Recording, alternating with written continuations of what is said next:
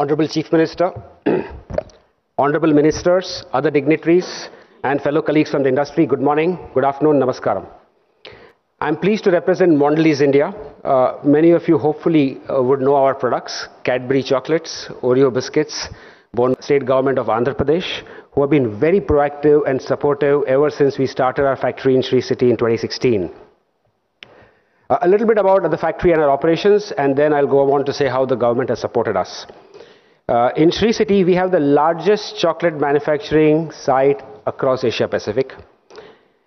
We invested, from the time we started till now, more than 2,500 crores, more than 600 direct jobs, and several thousand other indirect jobs engaged in transportation, warehousing, and distribution. You'll be happy to know that approximately 50% of the operators in our factory who run our machines are actually women. And we were recruited from small villages across Andhra Pradesh, skilled by us, and running the most advanced factory in Asia Pacific. We are very, very proud that the state had such great talent to offer to us, and we could really make a big impact in the local communities. Today we have 6 operating lines and 1 more coming up in a few months from now. So we have very, very strong plans to expand in Sri City, and we'll continue to invest over the next few years, and we look forward to continued guidance and support, including financial benefits from the government. But let me end by saying a thank you on many counts to the government.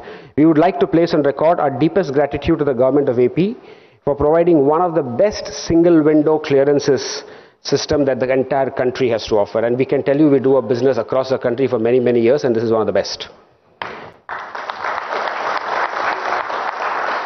We are also thankful for the government authorities and also the Sri City management for providing really excellent infrastructure and utilities in our factory there.